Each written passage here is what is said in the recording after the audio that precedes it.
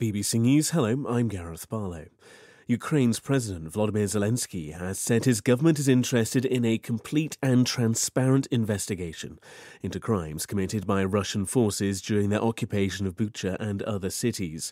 Speaking after visiting towns near Kiev, he said his government was doing everything possible to identify the Russian military involved and warned there was already information that the number of victims of Russian forces could be even higher in other areas.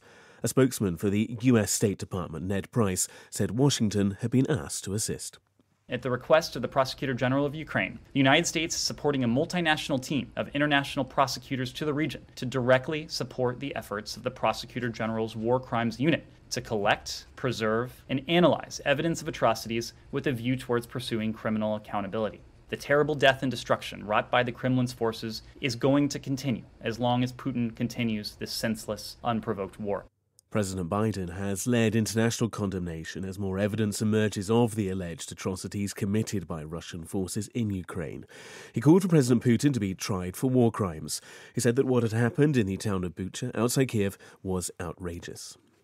Moscow's ambassador to the UN says Russia will present factual evidence to the UN Security Council, demonstrating that Western statements on events at Bucha are lies. At a press conference in New York, Vasily Nebenzia accused Ukraine of fabricating evidence and carrying out a false flag attack on its own people. Well, a growing number of countries are calling for a fresh wave of sanctions against Russia. President Biden's National Security Advisor, Jake Sullivan, said further measures coordinated between the United States and its European allies would be announced next week. With more details, here's Paul Adams. A weekend of appalling images and harrowing stories has triggered a fresh wave of international outrage and inevitably talk of more sanctions.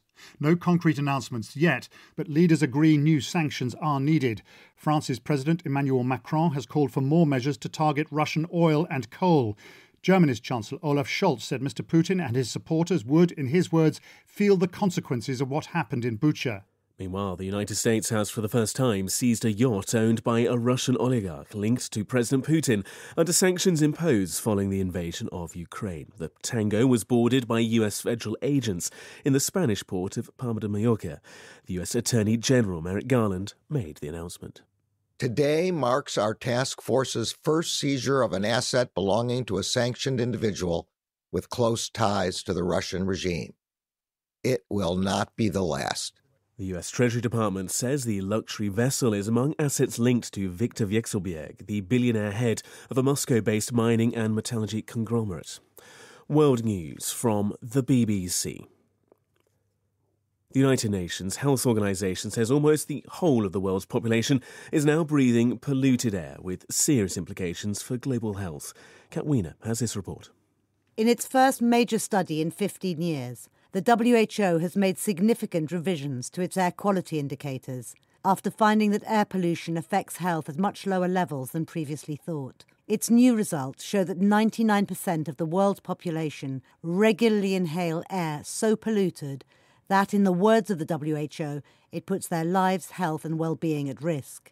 Particulate matter and nitrogen dioxide contribute to an increased risk of heart disease, stroke, lung disease, cancer and pneumonia. The South African government has lifted most COVID restrictions 2 years after it declared a national state of disaster to deal with the pandemic. President Cyril Ramaphosa said although the pandemic was not over, he was confident there were only better times ahead. He said it was important to boost the economy and create jobs. The US Senate will hold a confirmation vote on Ketanji Brown Jackson's nomination to the Supreme Court by the end of the week. The move follows a deadlock at the Judiciary Committee, which was split evenly after several hours of speeches. If Judge Jackson is confirmed as expected, she will become the first black woman to serve on the country's highest court. Staying with the United States, police in the U.S. state of California have arrested a man in connection with a mass shooting in the state capital, Sacramento, that left 6 people dead and a dozen others wounded. Police say Dondre Martin is a related suspect and faces charges of assault with a deadly weapon and illegal firearms possession.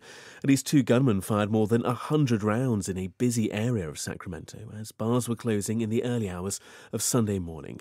Police have appealed to the public to share videos and any other evidence that could help identify the killers. BBC News.